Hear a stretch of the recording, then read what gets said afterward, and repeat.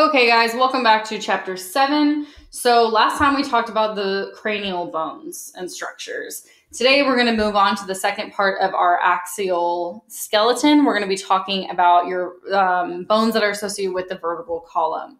Okay, so this one's going to talk about vertebral bones and all of the associated structures. And then I did cut development out at the end of the chapter, but I'm just going to finish up with our axial skeleton. And then I'll go into your appendicular skeleton in the next one. Okay, so we're talking about the vertebral column. So this is talking about your spine. So our general characteristics here are that it's going to extend from the skull to the pelvis. We've previously talked about the skull. So it's also called the spine or the spinal column. So all these words are used interchangeably.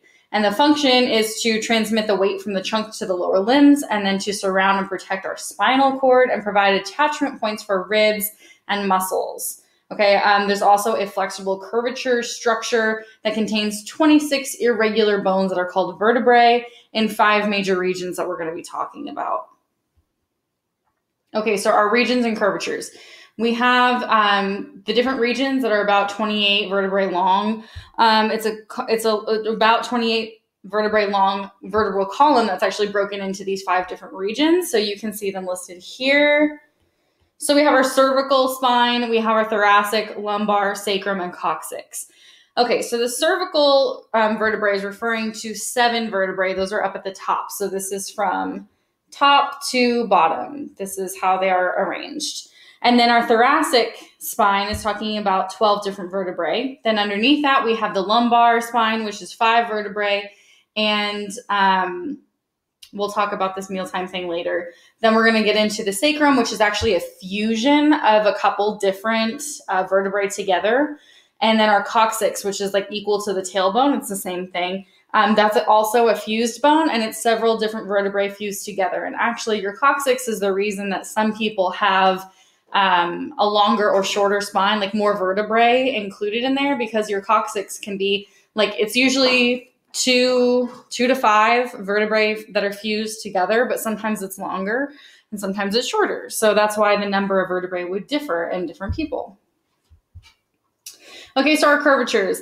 A curvature is, a curve, because our backs are not perfectly straight. Like you might say, sit up straight, but if your spine is perfectly straight, it actually wouldn't be very good at bearing weight. Okay, so we have these curvatures, and there's 4 main curvatures in the column that help to increase the resiliency and flexibility of our spine.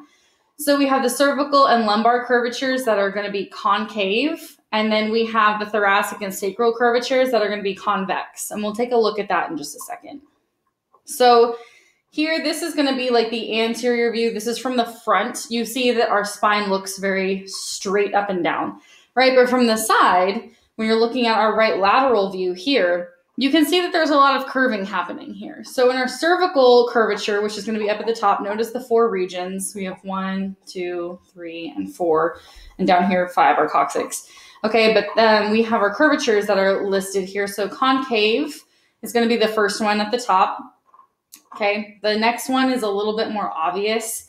It's got a convex that it's definitely going in. So it's kind of like C shapes that are going in like opposite directions, right? Then we have another concave, which is going to look a lot like the one up top, that it's going to be a C shape going like this way. Sacral, we have convex. Okay, so that's going to be going back this way. So we have those 4 different curvatures in our spine. And again, that's in order to help maintain the distribution of weight on the body, because if it was just straight up and down, it wouldn't be very good at bearing weight.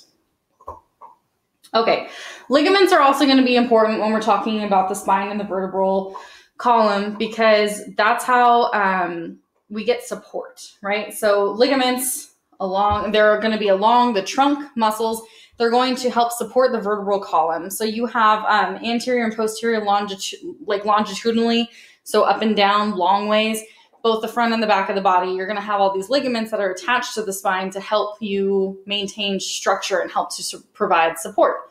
So we have ligaments that are these continuous bands from the neck to the sacrum, so all the way up and down your whole spine, that are going to run down the front and back of the spine for support. So they have support and prevent hyperextension in the back, like backwards. So you're not going to bend too far backwards and actually like end up breaking your spine and ruining all those nerves that are in there too. or hyperflexion, which is going to be a forward bend, right? You're going to have a lot of support here because all these ligaments are wrapping around your entire spine to keep you from bending too far forward or too far backwards in order to keep your spine in the best shape as possible. Then you also have your ligamentum flavum, which is going to be just ligaments that are connecting vertebrae that are right next to each other. And then you have short ligaments that are going to connect each vertebra to the ones above and below. So we're going to look at some images of those in a minute. Okay, so we'll talk about vertebral discs in a little bit, but you can see all the different vertebrae here. Like the top section is like complete, and then the bottom section is like half, right? It's like cut in half. So this is the median section of these 3 different vertebrae that you're looking at here. So there's a whole bunch of different words that we did not talk about, but we talked about our ligamentum flavum just now. Okay, so you can understand that that is existing between all of these little vertebrae. Okay, here's another view. This is going to be the anterior view of part of our spinal column. So here you can see a whole bunch of ligaments. Okay, so you have your longitudinal ligaments that are going to be running front and back on our spine in order to add support. Okay, and then it's listing some other things that we'll talk about here in a little bit. Okay, these intervertebral discs I'm talking about. You've probably heard of someone like, oh, I have a slipped disc in my back. Like, what does that actually mean, right?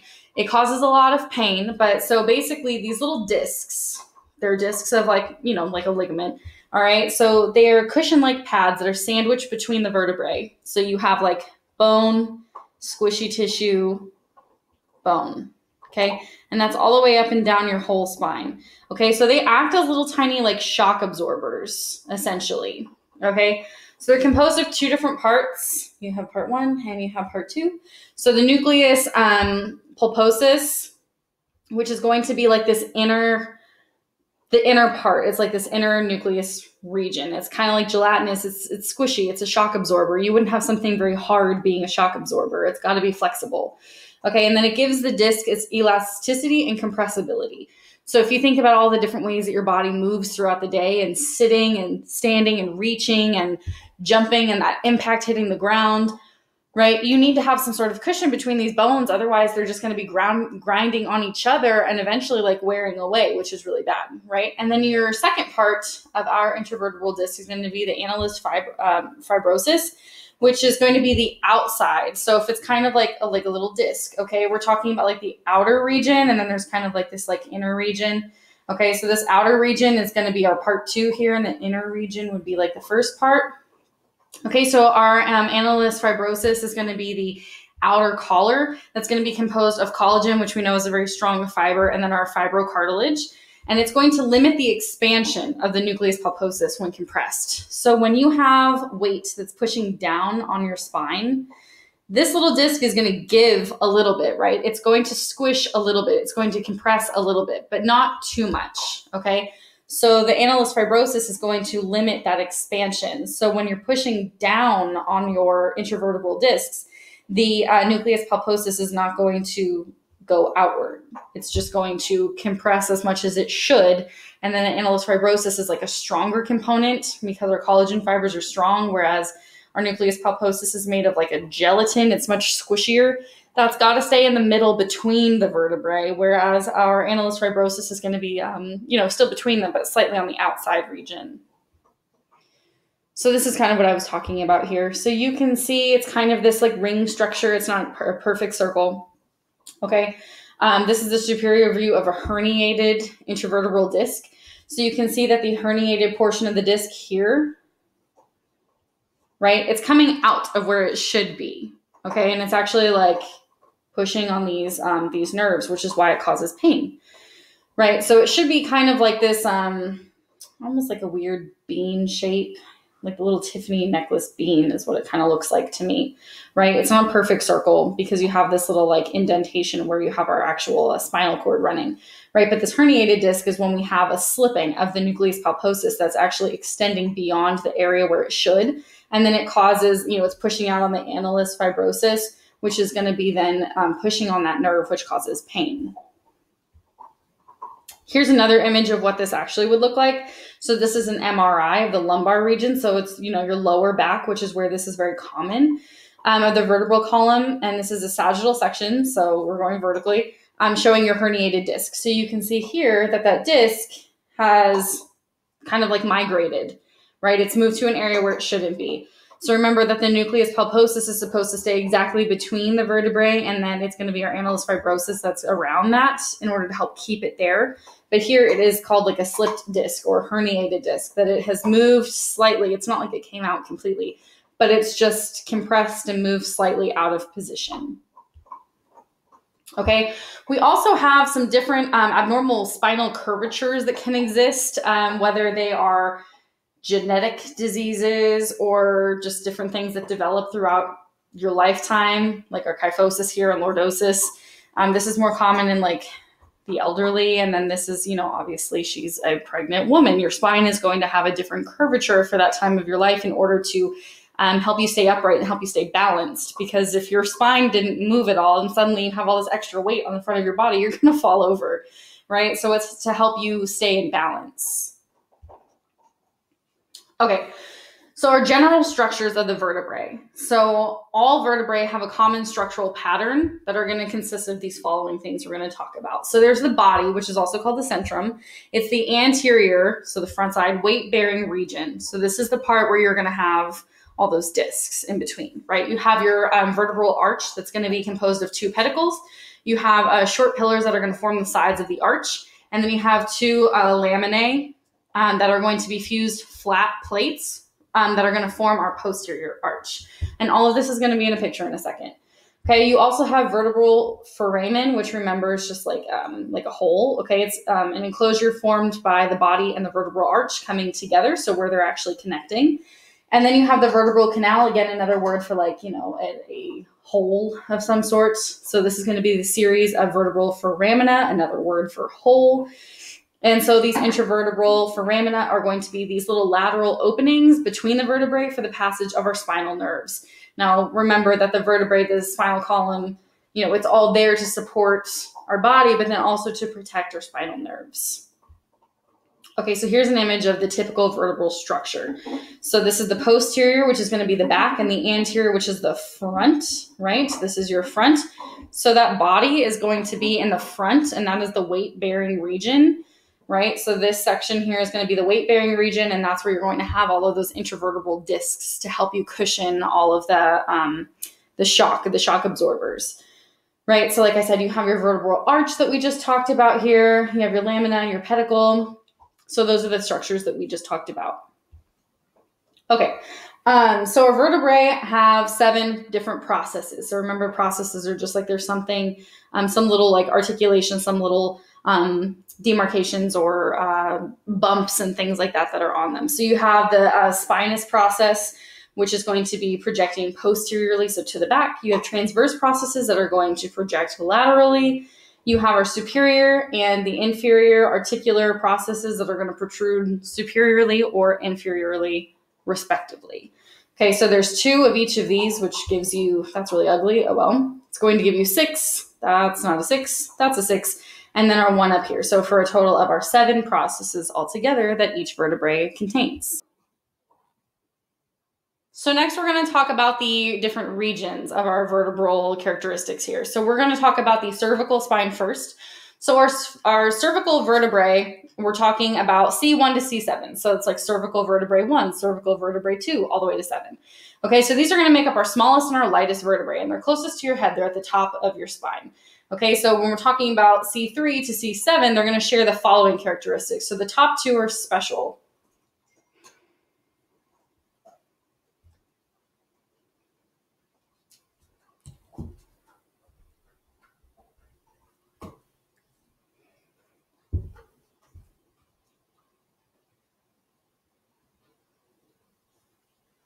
Okay, so we're going to talk about the different regions of our spine. So the first region we're going to talk about is the cervical vertebrae, which is going to be the uppermost region of your spine. So we're dealing with C1 to C7, which just means cervical vertebrae 1, cervical vertebrae 2, and so on all the way to number 7. Okay, so they're the smallest and the lightest of all the vertebrae that make up your spine.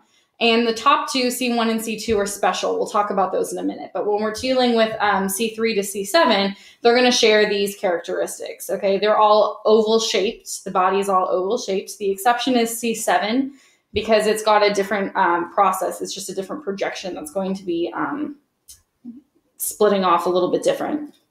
Okay, they are all large and they have large triangular vertebral foramen, which remember is like an opening. The transverse foramen found in each of these transverse processes for the artery passageways are going to be there. You have C7 is also going to be vertebrae prominens, which is very large and can be felt through the skin. So this is like a landmark. We'll look at a picture. It's like this large posterior projection off the back. I'm really great at drawing. Off the back of your vertebrae, and that can actually be felt through the skin. Okay, these little charts appear several times throughout this lecture. I'm just going to let you pause and read them. It's all the regional characteristics. So right now we're focusing on the cervical spine. So if you want to stop and look at those characteristics, there's also some images provided here, and then our lateral views as well. Okay, so right now, like I said, we're talking about the cervical vertebrae. So that's dealing with this blue section up at the top. And I'm actually going to erase that so then you can see this little guy right here that we're talking about. Okay, so that's our longer projection. Okay, that's why our C7, that's the end of the cervical vertebrae. It has the vertebrae prominens, which is going to be this special little projection that you can actually feel through your skin. Okay, so when I told you that C1 and C2 are special because they have different jobs, we will focus on those in a minute. But that little section was about C3 and C7 and the characteristics that they share in common.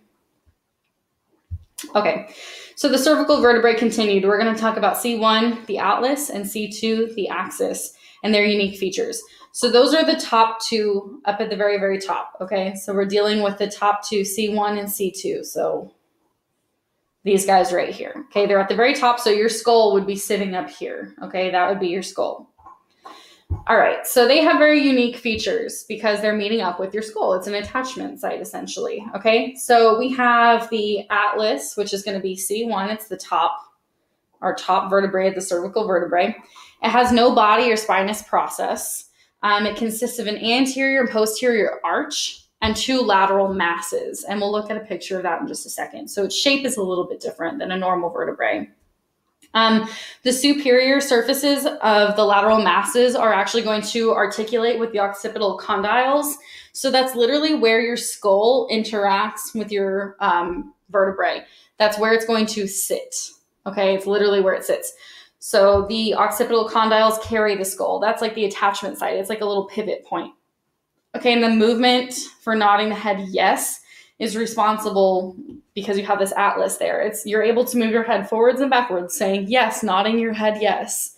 Okay, because of the C1 and the way that your head attaches to your body, to your spine there. You're able to say yes because that movement is given to you by the atlas joining up with your skull. Okay, so this is a superior view of your atlas, which is the C1. It's at the very, very top of our cervical spine or cervical vertebra. So you can see those lateral masses that we talked about, and you have a posterior and anterior arch. Okay, remember that these are going to be the articular facets. That's where you're actually going to have the connection with the condyles. Okay, this is a inferior view of the same bone. So the first and second cervical vertebrae here. Okay, the axis is going to be C2, which is going to be just one down from our atlas in our cervical spine. So it has a body and processes like all of the other vertebrae, but it's still slightly different. The major feature is a knob-like dens. Okay, that's actually going to project superiorly into the anterior arc of the atlas. Okay, so you'll see that in just a minute that it's actually going to interact with our atlas. And the dens is the missing body of the atlas, because remember that the body is the weight-bearing section. So we have this like little bump essentially that's going to extend from the axis up towards the atlas in order to give it its weight-bearing capability. So the dens is also a pivot for rotation of the atlas. So this is the axis is what allows you to say no, to turn your head rotation side to side, no. Okay, so remember the atlas that we talked about up here gives you the capability to nod your head yes, that's the atlas. And then the axis is going to give you that rotation to turn your head to say no. Okay, so here's an image of this. This is the superior view of our axis, which is C2. Remember that that is the second vertebrae and our cervical vertebrae. Okay, so you can see our dens right here is that little projection that's actually going to go up to help give the, quote, missing body to our atlas, which is right above. And then, of course, we have our little, the spinous process that we talked about that's characteristic of all of our other vertebrae that this one does have as well. Okay, this is an actual view of what this would look like. So this is the photo of the C2 superior view. And then again, this is our whole cervical vertebrae. So this blue section here. The top two have the, special characteristics. You have the atlas and the axis. We just talked about those. C3 through C7 share other characteristics that we've previously talked about as well. And then, of course, you can see how the dens is actually going to extend up from the axis into the atlas here. So that's what gives some weight-bearing capability up to our atlas. Okay, so moving into the next region down, we have the thoracic vertebrae. So these are going to be called thoracic vertebrae 1, thoracic vertebrae 2, all the way to 12. And they're going to increase in size, and they're going to articulate with the ribs. And again, articulate just means like they're going to interact with, they're going to meet up with, they're going to join with. So in some way, they're attached to our ribs. Okay, so the unique characteristics of our thoracic vertebrae are going to be as follows. The body is actually heart-shaped instead of oval-shaped. So the body is heart-shaped with two small demifacets that articulate with the ribs. So again, just interact, meet up with, to pair with the ribs. Okay, so T10 and T12 have only a single facet. So this is going to be the bottom two vertebrae only have a single facet, not two. Okay, because your ribs at the bottom are just like slightly different structure than the ribs up at the top. You're only going to have one attachment point. Okay, you have the vertebral foramen is going to be circular here, so the hole is going to be circular. You have long, sharp spinous processes that are going to point inferiorly. You have a transverse processes that are going to have transverse costal facets that articulate with the ribs. Okay, except for the bottom ones like we talked about earlier. Okay, and then the location of the articular facets allows the rotation of this area of the spine. So you have like rotation, your body can twist side to side. That's what we're talking about. This is that same chart that I mentioned earlier. Now we've moved through the cervical and we're talking about the thoracic. If you want to stop and look at those details. Same thing here, dealing with thoracic. Same thing here, dealing with thoracic this time. Okay, so this is the image. So you can see this is like a very large piece of our spine. So we've already talked about the cervical spine. This is the thoracic spine. So as I said, these are some of the unique characteristics of our thoracic vertebrae. Some of the things that we just talked about, the inferior costal facets. We talked about the inferior articular processes, the spinous processes that stick off the back. You can see that they kind of change in size as you go, and that they're going to increase in size as you go down, as you descend the spine. Okay, next we have our lumbar vertebrae, which if you've ever heard of like lumbar support or something, it's like if a chair has like a big poof, like right where your lumbar spine is, it's towards the bottom of your spine. That's lumbar support, and that becomes important as you get older and your body starts to, start slowing down, breaking down a little bit. So your lumbar vertebrae, we're talking about L1 to L5, which again is lumbar vertebrae 1, lumbar vertebrae 2, all the way to 5, and it is the small of your back. So it is that like inner curving, that little concave curvature at the bottom of your spine, the small of your back. It receives a lot of stress, the most stress of the spine. And then the bodies are massive because of that. So remember that the bodies are actually the weight-bearing part of the vertebrae. So there's other characteristics that are specific to our lumbar vertebrae. They have short, thick pedicles and laminae. They are flat, hatchet-shaped spinous process points that are going to point posteriorly, like normal. Our vertebral foramen are going to be triangular in this case, which is a different shape for us here. The orientation of the articular facets are going to lock our lumbar vertebrae together to prevent rotation, because your lumbar vertebrae doesn't move side to side and spin and rotate like your other sections of your spine do. Again, same chart. We've talked about these. Now we're focusing on lumbar here. Same thing here, dealing with lumbar superior view. We have lumbar right lateral view. Okay, so here we can see the lumbar vertebrae. Previously, we had the thoracic vertebrae and then the cervical vertebrae above that. Okay, so this is now our 1, 2, 3rd section here that we were talking about the lumbar vertebrae. And of course, we talked about how the body is going to be massive, much larger here because this is the most stress-containing area of your spine. So next we'll talk about the median sacral crest that have roughened bumps on the posterior midline, so the back, middle, and then the lateral sacral crest, which is a roughened area that's seen on the lateral sides, on the posterior side. You have posterior sacral foramina, which remember are just little openings. They're large in this case, large openings for the sacral spinal nerves, again, for nerve and blood supply. You have the sacral canal, again, is like an opening, so it's a continuation of the vertebral canal, again, an opening. And then the sacral hiatus, which is a large opening at the end of this canal. So you have a whole bunch of different openings here that allow for nerve and blood supply to flow through.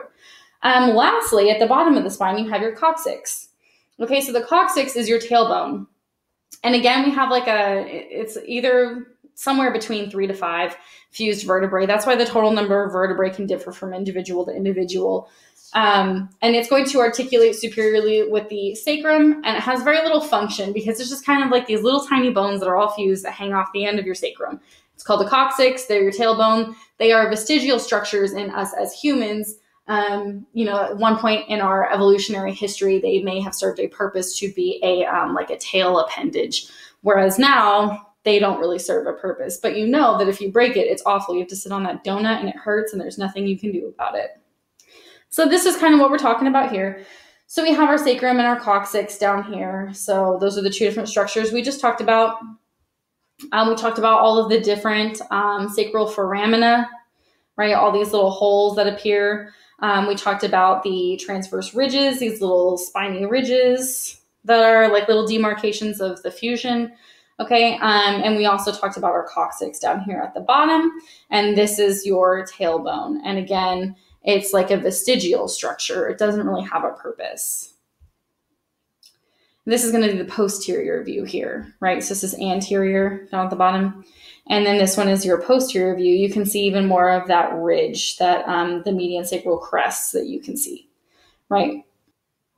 Okay, so lastly, to finish off our axial skeleton, which is our trunk, we're going to talk about the thoracic cage. So this is, of course, referring to your ribs, right? So it's going to be composed of your thoracic vertebrae posteriorly. You have the sternum and then the costal cartilage anteriorly, and then our ribs laterally. So that makes up the whole of the thoracic cage. So these 3 parts here. Our functions, of course, are going to be to protect our vital organs, like our lungs and our heart of the thoracic cavity. It's going to help to support your shoulder girdles and our upper limbs where they're attaching to the body. It's going to provide attachment sites for our muscles of the neck, the back, the chest, and our shoulders. So here's an image of our thoracic cage, or like this is our ribs we're dealing with here. So this is the skeleton of our thoracic cage. You can see that you have a lot of cartilage present here as well as bone, and running words are difficult today. Posteriorly, you have your spine that you can see that we've already talked about. Okay, so your sternum is going to be on the anterior side, it's the front. It's also called your breastbone because it exists between breasts on either a man or a woman. You all have breast tissue, sorry. Okay, so it's called your breastbone, and it consists of 3 different fused bones. So these are the ones here. So you have your manubrium. That's going to be the superior portion that's actually going to articulate with your clavicular notches. So that's your clavicle, your collarbone, and ribs 1 and 2. You have the body, which is going to be the mid portion of your breastbone that articulates with the costal cartilages of our ribs 2 through 7. And then you have the xiphoid process, which is going to be the bottom, the inferior end, that is the site of our muscle attachment. And it's not even ossified until about age 40. So it's not completely like hard, firm bone until much later in your life. So next, continuing to talk about the sternum, we have 3 different important anatomical landmarks we're going to talk about. The jugular notch, which is going to be a central indentation in the superior border of the manubrium, which is the upper region. you have the sternal angle, which is a horizontal ridge across the front of the sternum, and then the xiphosternal joint, which is going to be where the sternal body and the xiphoid process actually fuse together. So that's going to be like the lower portion. So you can see those labeled here. So we're dealing with a mid-sagittal section here of the thorax. Wow, words are difficult. Okay, so we're showing here our sternum. You can see our sternal angle. You can see the jugular notch, and you can see our xiphosternal joint. So those are the ones that we're talking about there. So next we're talking about ribs. Ribs are obviously important to your thoracic cage because they make up the lateral components of it. We talked about the front, the sternum, we talked about the back, your spine. Now we're going to talk about the 12 pairs that form the sides, 12 pairs of ribs that form the sides of your thoracic cage. So all of these are going to attach posteriorly to the bodies and transverse processes of the thoracic vertebrae that we just recently talked about. So we have true ribs and we have false ribs. Our true ribs are actually directly attached to the sternum by individual costal cartilages. And then we have our false ribs that are going to be the latter pairs. We have 1 through 7 at the top and then 8 through 10 at the bottom here, just the last couple, that actually attach indirectly to the sternum by joining the costal cartilage of the rib above. So it's actually just attaching itself to the cartilage above it. So we also have vertebral floating ribs here. So there's no attachment to the sternum at all. And that is going to be our last couple of ribs, the lower part, the inferior part. So we can look at that here. So you can see our little floating ribs out here. They're kind of interesting little structures that they're much more inferior to the rest of it.